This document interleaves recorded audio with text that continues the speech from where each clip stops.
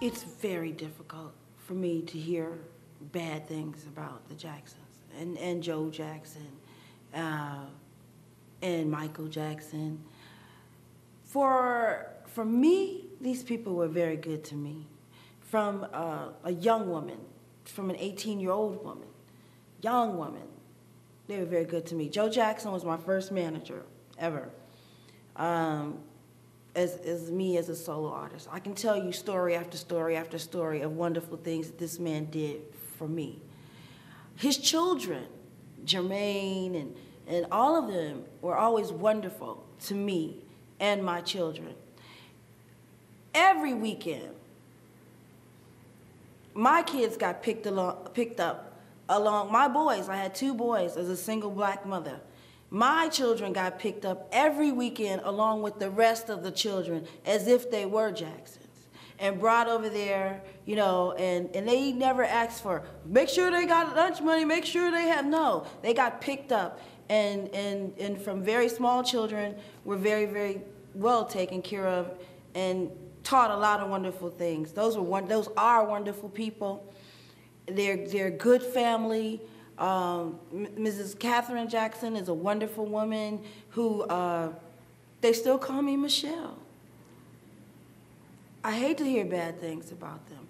So Brandon and Nicholas were very, very close to their families, and not just, you know,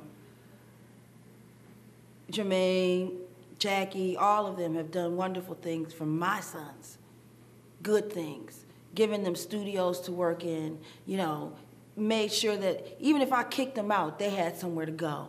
They could go to the Jackson compound, and Catherine let them in, and you know, and I knew they were safe. And this has been going on forever since they were born. So I don't have anything bad to say about the Jacksons or Mr. Jackson or Mrs. Jackson or Michael Jackson. It's unfortunate that Mr. Michael Jackson was on drugs to that point, because those were doctors that did this, and you know, you get to a certain place where you just can't turn around. You know, not too many people even get off pills. You know, pills and these things are like the pink elephant in the room in the entertainment industry. I tried it for a minute, not really deep, because I have ADD with anything. So I can't do anything long. It's like, I'm getting tired of that now. What do we got? I'm not into things like that. Went to, rehab situation was the best thing in my life, because then I dove into issues and things that I didn't even know were there, underlying things. Like, I want to fight because, I just want to fight. I lost my mom as a teenager and was really put out there. So I had anger issues, and I would fight in a minute, But I don't do that anymore. I had issues that I needed to medicate myself. I don't need to do that anymore. Once you get rid of the cause, it's different than treating the symptoms, where people say you can't recover. Well, that's nonsense. There is recovery. There was a time when you could have a drink and not go on to pills or whatever the heck is out there. Anything you have to do hand to mouth, you should have control over. I never knew about people that had drug addictions. I didn't know what that was and how that felt, and that it could be anybody, literally. You don't have to be unintelligent. You don't have to be poor. You don't have to be, in some deep trouble. I was partying, and I did some drugs. And it, for 4 years, it was not a good thing. But I learned so much from it. I learned from it, and I have empathy for people, and I actually know how to send and direct someone to help if that is an issue. I could never be Beyonce. I could never be Tina Turner.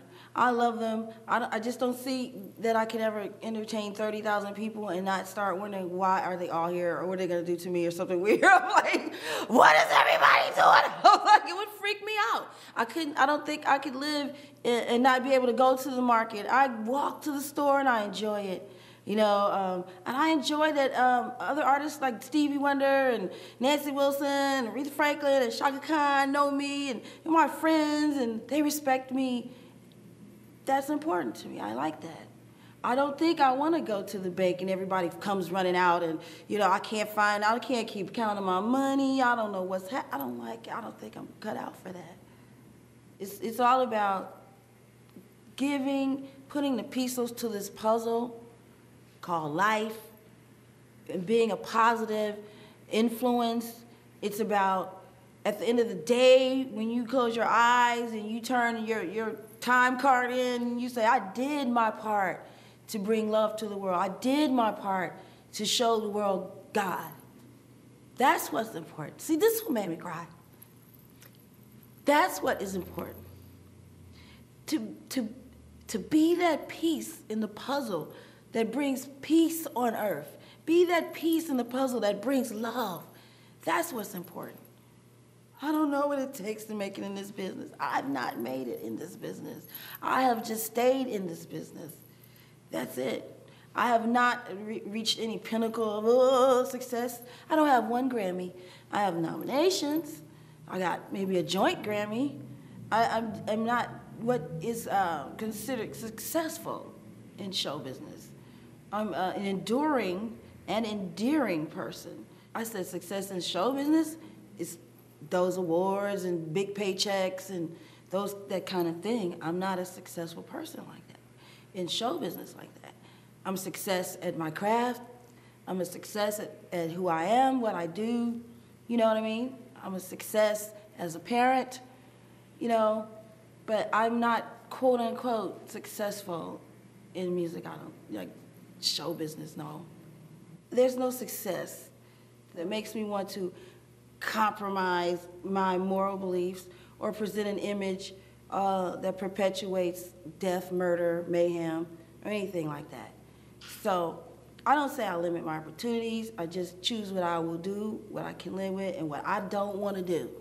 I don't want to be on no private jet flying all over the place, singing this and that. I enjoy my life. I want to have a good life. Success to me is personal. It's your personal life. When you get into bed at night, do you feel good? Yes, I do. I'm Miki Howard, and I rock jazz.